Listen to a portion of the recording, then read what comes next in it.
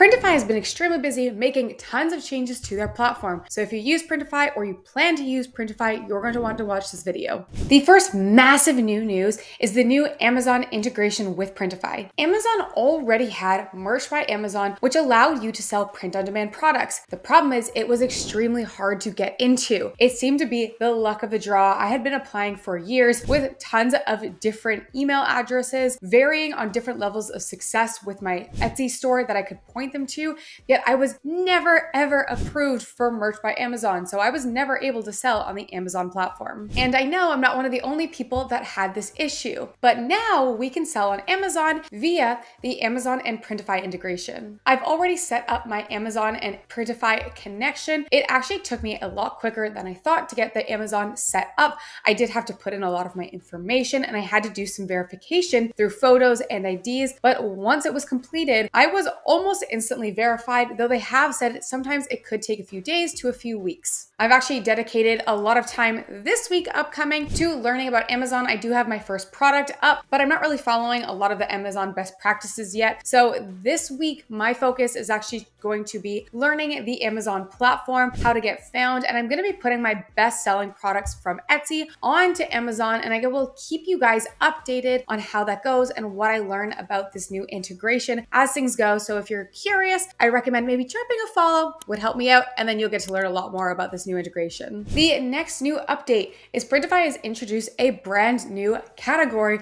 of print-on-demand products that I haven't seen done through any other print-on-demand suppliers out there, and this is supplements. If you look through, we have things like collagen, hair vitamin gummies, there's protein powder, omega-3 fish oil supplement. There are so many of these that they recently added. And if you go through, I'm probably gonna be ordering some for myself because I buy these anyway, but now I can make my own branded ones. I personally wouldn't be selling these on Etsy. I don't think you'd be able to, or really on Amazon either. This is something if you had your own supplement brand selling on your own website. But if you do plan on selling these, I highly recommend taking some time and doing some research as to what it means to be selling supplements and making sure that you're hitting all of the guidelines, because this can be kind of a tricky subject when you're selling health products. Something I personally haven't looked into that much because I don't plan to sell these, but if you do, make sure you're doing your research before you start adding these to your store. The next big updates are the updates to mockups. So we've always had this preview of mockups, but a big complaint a lot of people had was that you can't actually download your mockups. They would automatically, yes, upload to Etsy if you uploaded them or Shopify, but you couldn't download them to your files. But now you can. And to do that, when you're actually in the edit part of Printify, and you go to preview, what you can do is you can download your mockup. You're also able to upload your very own background. So on these ones that have a white background, you can actually add an image and then this will upload to Etsy with the background, or you can download the image with the background. Another cool thing that I saw, if you click on show more to see some of the more mockups that you have, we have a lot of new ones in here, different models, different styles. We have couples ones, and now they've even provided a size chart so you don't have to go buy them or make them your own. If you're happy with this one here, you can use this in your store. And that's not the only change when it comes to mockups. Now you're also able to upload your very own mockups to Printify. This was something I had issues with early on because I wanted to keep all of my listing together. But before, you could only upload your own custom-made mockups in Etsy or in Shopify or whatever platform you plan to sell on. Versus now, there's an option to upload your own mockups to keep it attached to this Printify listing. So now I also have the Printify listings and the ones that I created. This one I created by buying a mockup off of Etsy. I use Canva or Kindle or Photopea or whatever editing platform you use to create your mockups. And then I uploaded it to my mockup library so that it stays with my Printify listing. And I love this because if I ever need to duplicate this listing, if I want to move this listing over to a different store, if I ever need to make changes, I have everything I need all together. Again, it was very difficult before if I needed to make some changes in Printify, but my photos only existed in Etsy. I just love to have this unified spot for everything I need for this listing. The next big change on the Printify platform is what some of you might have seen called called Printify Choice. Printify Choice works within the US, and what it does is it allows you to just select Printify Choice, and then they will choose the print provider that is closest to your customer so they can get it in the fastest amount of time. They use high quality print providers.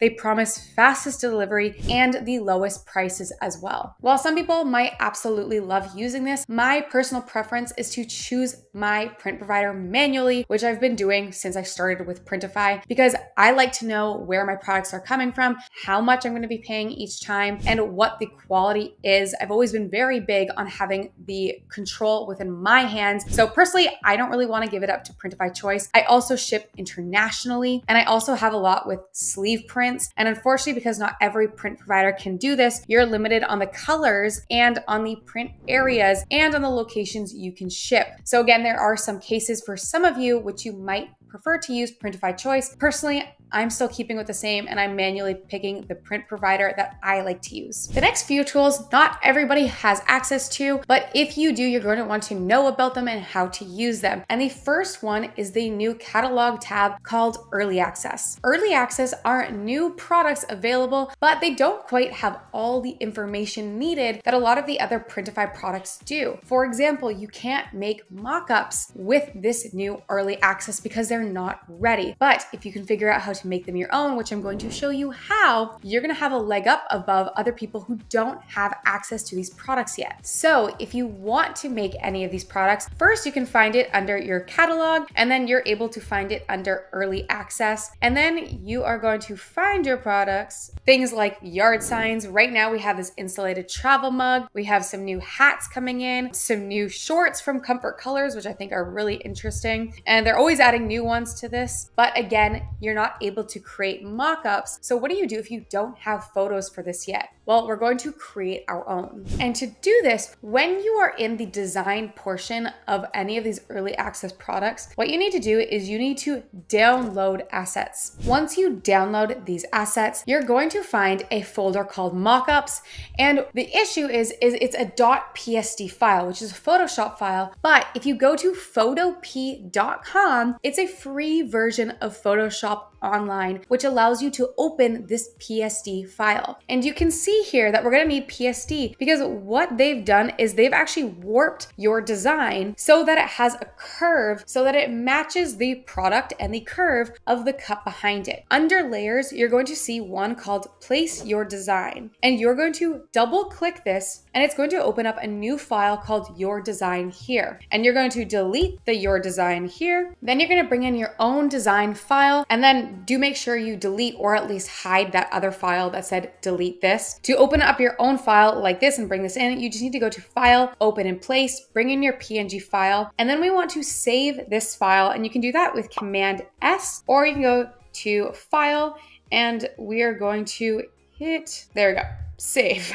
And now once we actually go back to this tab up here, we're gonna see that your design here, placeholder text was replaced with our file. And if we want to move this around at all, I would go back to this file, move it up, make it larger, do the same thing, save it, and then come back. And now we're able to edit this, and all of the effects that were applied to make this look realistic on this product, like the curve, are going to be applied automatically. Then you can save that file, you can remove the background, replace the background, do whatever you would like to create a product photo for you to use to be able to sell these. Or to get a next step up, I would highly recommend just ordering yourself a sample and taking some photos yourself. Maybe you can be one of the first people also selling mock-ups for this type of product that isn't available to the wide market yet. The next is Printify Insights. And Printify Insights is super helpful to understand how your business is doing and how Printify is doing as a whole, so you can implement what's working for others into your store. For example,